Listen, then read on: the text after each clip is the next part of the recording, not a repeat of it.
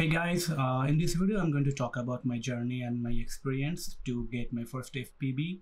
And if you are someone started with your FPV journey, then some of the decisions and some of the lessons that I learned may be helpful for you. So let's go ahead and see what are the steps I took and what are the challenges I faced, and discuss about the components. And I would also like to compare between DJI Mavic Pro and traditional FPV drones. So let's go ahead and start.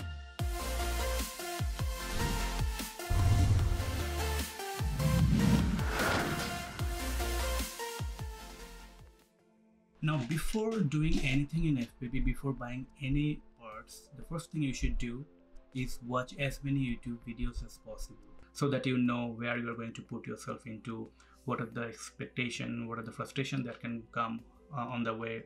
There are so many great FPV pilots making contents. There are pretty much a video for everything. And if you're watching this video, chances are you have already been through some of the great videos. G'day, Stu here from UAV Futures. My friends, today we are talking again. Hey guys, thank you for joining me. I'm Joshua Bardwell. You're going to learn something today. Next thing, as part of your first purchase, I would recommend you to get a radio first. And I have chosen this FR Sky X7, and not because this is the best or the latest radio, but this is one of the most common radio out there. It's not very expensive, and as it's been in the market for a while, there are so many YouTube videos, and there are YouTube videos for almost every setup and everything that you ever wanted to know about this radio. And then there are other radios as well, like Fly Sky, Radio Master, Jumper. There are so many options you have. This is something that you can get for 110 to 120 bucks, and I got it second hand, in fact, and I got it for only like $75. So that's a very good deal. I mean, you can start with your experience, and if you don't like it, you can resell it again. So it's not a very expensive thing to start with. Let me also talk about the basic differences between a radio from DJI Mavic and radio of FPV. So first, you can see the size difference and the weight difference. This thing is heavy and solid build. So the first difference, you will realize the throttle button doesn't come to center automatically. In left and right, it will come back, and this one, in both up and down and left and right, it will come back. It's a mode 2 radio, whereas for DJI drone, both buttons will come back to center irrespective of which direction you move it. The biggest difference of a FPV drone and drones from Unique or DJI is that DJI basically controls the pitch. They won't let you control the pitch and the roll.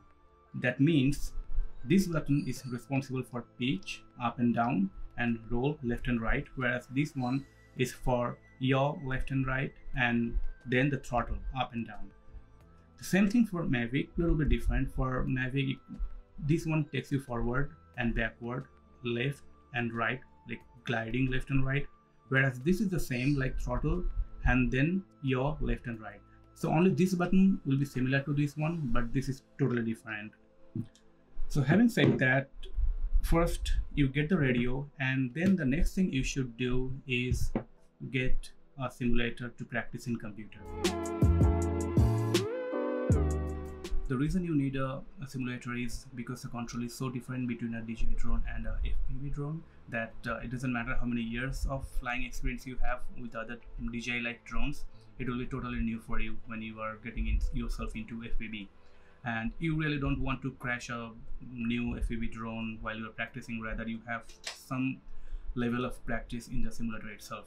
Now, speaking about simulator, there are different simulators, and I can recommend some videos where I think Mr. Steele actually had a comparison between different simulators that will be helpful for you. I have tried the Freerider and the Lift Up, but Freerider didn't work for me. The setting and configuration just never worked. It's like $5 or so. And the Lift Up is around 19.99, and it worked really good for me. You can download it from Steam. Now, there is one thing, that when you are trying to connect your receiver with your simulator, some people can face a problem that your USB controller is not recognizing the device, and even it's just recognized as a device, but you cannot basically do any control. So for that, I would recommend some YouTube videos. Let me share the link. So in this video they have actually discussed it is a driver related issue. You may have to roll back the driver, and if it doesn't work, still you can read the comments where people are discussing what are the other fix they have introduced in their computer, and it should be working for you. I mean, it took me several months to figure out, because on 2019, I think September, Windows did a update that basically screwed up the USB driver somehow. So we are pretty much done with talking about the radio and the simulator. Now next thing is the drone. I got this iFlight bind and fly drone with FrSky RXSR receiver, and there are different options for you when you are going to have your first FPV drone. Many people will say that go ahead and build your first drone. The build is fun, and you will get to know every parts, and in case of accident, if you break it, you know how to fix it because you made it in the first place. That is true partially, but there is one challenge because of which I bought this one. That is, first of all, in order to build a drone, you have to study a lot. You have to research every individual component, their compatibility, which part works with which one and which does not, and then you have to order them separately, and not necessarily you will get every part from the same store. Some may be out of stock, then you have to wait for that part, and if you don't know soldering, that is a altogether different issue. And basically you need a lot of patience to build your first quad, and even after that, if it doesn't work after spending weeks of research and hours of soldering things together, and if it doesn't work, it will be very discouraging for you. So what my recommendation is, for the first quad, get a bind and fly which is ready to fly. Basically get your radio, practice in simulator, get the drone which is ready to fly, just bind it with your transmitter, and there are several videos that will teach you how to bind pretty much all kind of radios and the receivers. And first try flying with already built drone, and if you're satisfied, then you can buy parts, and eventually you can start soldering and make your second drone, and if once that is done, you can sell your first drone. In that way you don't have to wait, and you don't have to have the patience of building your first drone. At least you have something to fly. So without further ado, let's go ahead and unbox it. Okay, so this is iFlight Nazgul 5 6S bind and fly drone. So let's go ahead and unbox it.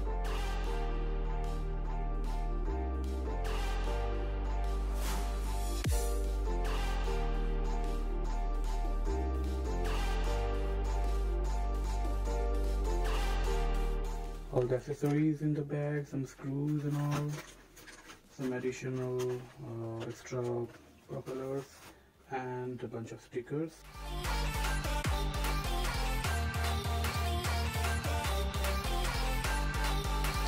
Okay, so this is the drone, and this blue foam thing is totally something I came up with and attached it with the frame, because in my initial days I'm not able to land it properly, and then I didn't want the frame to get any damage. So in the drone you see this battery, Tattoo Fan Fly, and it's a very cost effective, like only $19 4S battery. There are different batteries options, and I would also recommend some battery videos that will tell you about how to take care of LiPo batteries and what kind of LiPo batteries are good for you, whether 4S or 6S. So this is a 6S build, but 6S drone can be flown with a 4S battery.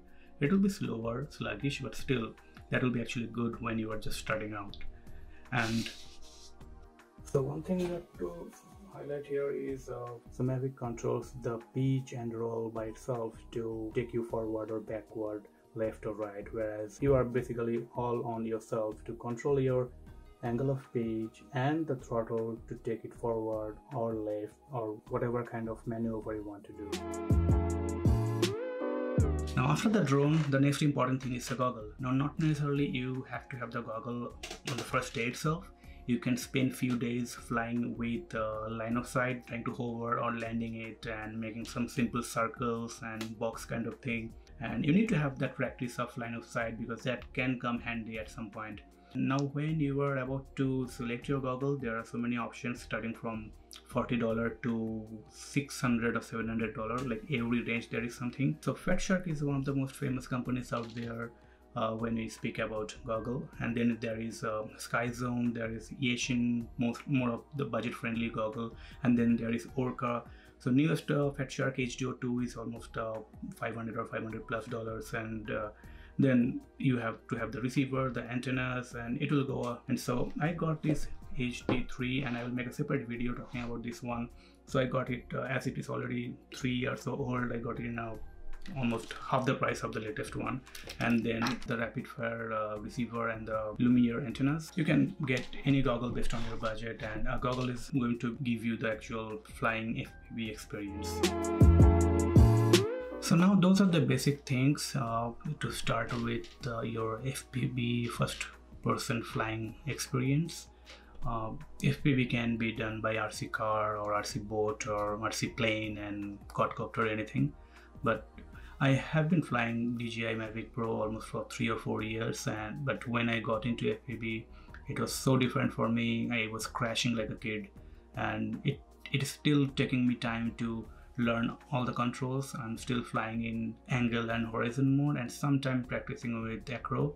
As per my experience, if you're starting with, spend time researching internet, reading forums and YouTube videos. Remember one thing, in most of the videos you will see BNF quad easily getting bound with the radio and flying out of the box, but more often than not that doesn't happen, because even if you have proper radio and you get the BNF quad with the receiver built in, while binding you may face several challenges. For example, bound is successful but there is no receiver input in Betaflight, and sometimes even the bind won't work. Sometimes everything seems to work but still propeller will not rotate in the orientation you need to do. So for all individual cases there, you have to do Google search and study the forum, and you can drop me comment, and if I am aware of that thing, I can direct you to the right channel, right video, or the forum, anything.